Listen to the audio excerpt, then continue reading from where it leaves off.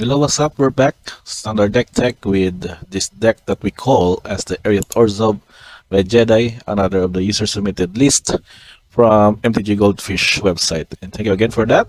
And we took at this list which evolves around Eriette, the Charm Apple. So this is the showcase anime version. So this is from the Wilds and Eldraine set. It is a 3-2 cast, one of any color or colorless, one white and one black, 2/4. Legendary creature, human warlock. So each creature that's enchanted by an aura you control can attack you or planeswalkers you control, and then within your end step, each opponent loses X life and you gain X life for extra number of auras you control.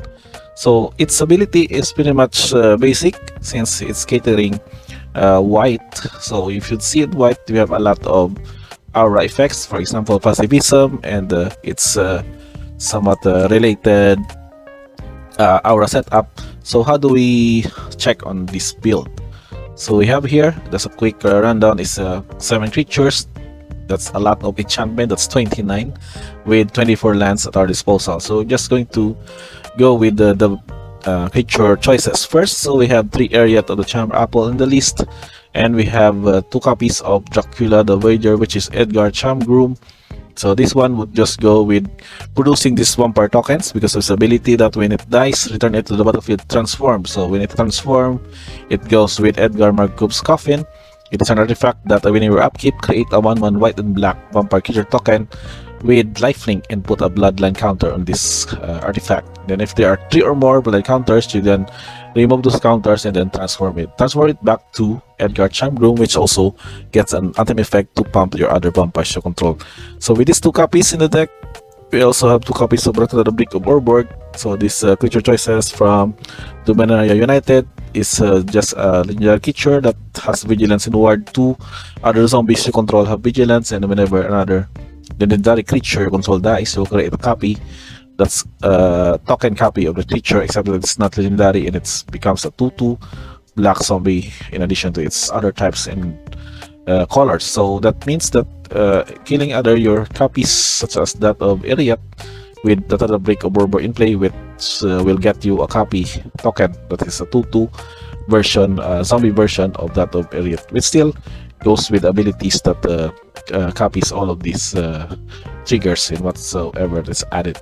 Now for the enchantments, since I mentioned that we are going to go with the pacifism effects, we have these various aura choices that can go with the Eriette's ability.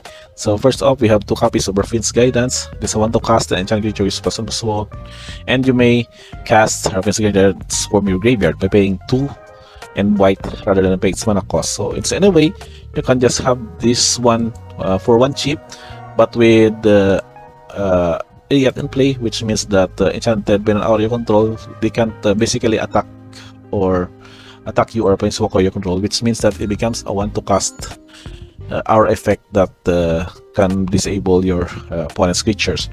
So that with that 2 copies, we also have 2 copies of Coop Up. So this is more of an improved version of pacifism. It goes with the same ability that it can't attack or block on the enchanted creature, but you can pay 3 to exile that enchanted creature if needed. Then we also have 2 copies of Necrogen Communion. This is from Parisha OLB1. Enchanted creature you control, the enchanted creature was toxic 2, and then when enchanted creature dies, return that card to the battlefield under your control. So this is more of a utility aura, which means that in these instances that you will need to go with the toxic ability with the poisoning them and poison counters, you can have to use this one. Then we have 4 copies of Pacification. So this is more of the standard spot removal enchantment here in this deck, because it can basically exile target creature or planeswalker opponent controls as long as it enters the battlefield. So it is also an aura, which means that it can also be added to the +1 of Eriette's TB ability. So that Drain Life would also consider this card as one of these enchantments or auras. So we also have 4 copies of Planar Disruption. So what this does is that it can enchant artifact creature or planeswalker, and then enchantment permanent can attack or block, and then activated abilities can be activated. This is one way also to disable planeswalker shenanigans of your opponents. It can also be considered as an aura effect, which can again benefit you with the Eriette's triggered ability. Then we also have 2 copies of Realm Breaker's Grasp. This is another aura that can enchant artifact or creature, then permanent can attack or block, and its activated abilities can be activated unless they're mana abilities. So that's 2 copies. And we have another curse. This is an aura curse from black. That's a curse of leeches. Enchanted player goes with the transform to curse of leeches. It can attach to the player, and then the enchanted player upkeep, they lose 1 life and you will gain 1 life. So this one would also become an enchantment that can flip, which means that it can become a Leeching Lurker. So Leeching Lurker becomes a 4/4 lifelink Ignitebound. Then if it goes with the Daybound, it will become a Curse of Leeches. So that's a pretty peculiar card, but in a way that can become your win condition if ever you need a creature to attack your opponent. Then we have also 4 copies of Winning Announcement. So this is just more of a gum up the board with these tokens of human creature token with also card draw effects. Can later on become a Wedding Festivity with an Anthem effect. And I think this is also an addition, the white virtue from Wilds of Eldraine, that is Virtue of Loyalty. You can create a token on its own, and the remaining step, you can have also an enchantment wherein you can put a person's counter on each creature you control and then untap your creatures. Then we also have 4 copies of Virtue of Persistence. This is more of like a spot removal because of its Locktwain's Scorn. Target creature gets -3/-3 and on turn you gain 2 life, and then you can cast it for 7, where in the beginning of your upkeep, put target creature card from your graveyard into the battlefield under your control. So more of a grave pack, or I mean recursion effect from creating from your graveyard, or mostly that of your opponent, if ever you need to go with the mid game up to the late game as a gas for this deck. And last but not the least, for this lineup, for the lands, we have 24 lands. That's for Caves of Koilos.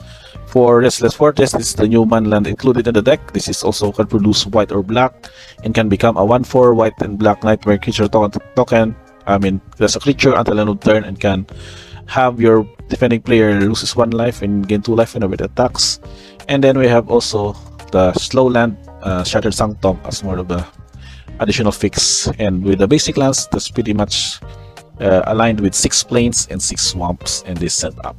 So this is like a very unique list to go with the aura effects. It's more of a controlling, but also can go well with winning with just an Eriette in play that can basically have this trigger's ability to have your opponents lose X life equal to the number of auras you control. And last but not the least, for the average mana value, it's the curve is going with 3.22 with 4 mostly of the highest. The rest are just pretty much of the virtue mana cost, whereas 3 is the average and 2 would be the probably in the cheapest with 14 because of these various auras that are just 2 to cast to have in the deck. And the list would produce you to 23 black and 34 mostly of white. Producers are pretty much even with 18 each for this one. And last but not the least are tokens. We can have a copy token, human token, a knight token for the virtue, and a vampire token from that of Edgar Charm Group effect to produce these kind of tokens. So pretty much a very interesting list that you can try on your next grinding for MTG Arena or MTG Online. If you have tried this list, let me know in the comments of how the deck would turn out, or what we can do or change or have more to improve this build to align with that of Eriette, of the Charm Apple's ability. So I guess that's pretty much it for this deck tech. Thank you for checking this Eriette Orzhov Standard Wilds of Eldraine deck tech by Jedi. And also don't forget to like and subscribe so we can have more of these interesting lists. We can also discuss more of the top tournament results with the top decks of the current standard format, with the recent results posted from MTG Top 8 and also on MTG Goldfish. So I guess that's pretty much it, guys. That's thank you for checking this video, and see you on the next one.